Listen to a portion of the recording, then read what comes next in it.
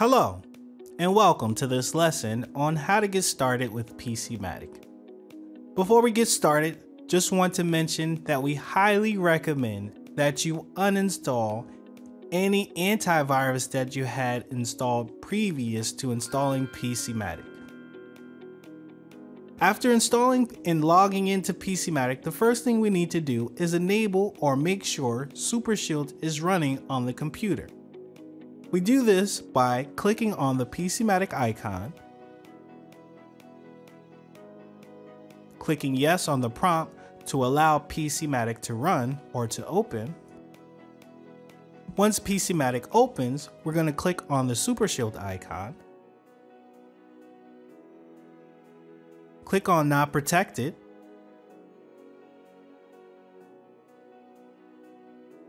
and then click Install to install SuperShield.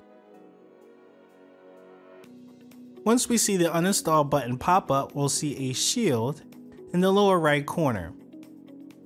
A yellow shield means SuperShield is updating, a red shield means something is wrong, and a green shield means that SuperShield is working like it's supposed to. We can click X to close the window. SuperShield is hidden by default. If you do not have the shield show up, we can do so by right-clicking the taskbar, clicking taskbar settings, and then scrolling down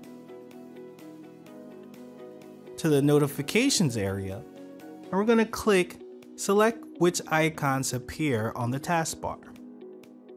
We're going to locate the PC Matic SuperShield and toggle this to on if it's not on already.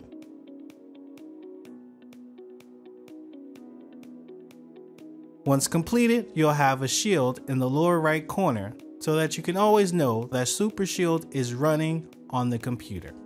To get back to the initial screen, we just click My PCs. This area shows you the name of the computer that PC Matic is currently open on. This area shows you your account information. And this is the area if you had other computers on the account where they would show up. The options button, if you should ever need to find the options for the scan, is located here. We recommend leaving the scan options at their default positions. We click Scan to initiate a scan. These options are available if you would like to skip a part of the scan by unchecking it. We recommend leaving them in their default positions. Once we're ready to move forward, we click Continue.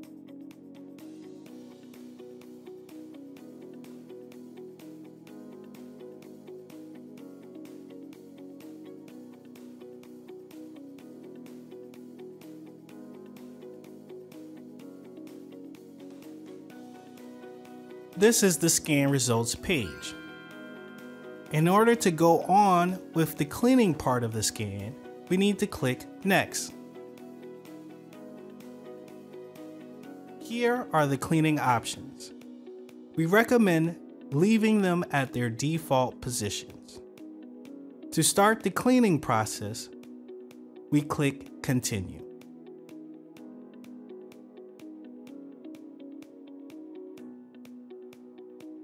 When you see this page, that means the cleaning has been completed successfully. We recommend, after you have run a successful scan and clean, that you restart the computer and do another one immediately after. And that concludes our discussion for now. Thanks for watching, and I'll see you on the next video.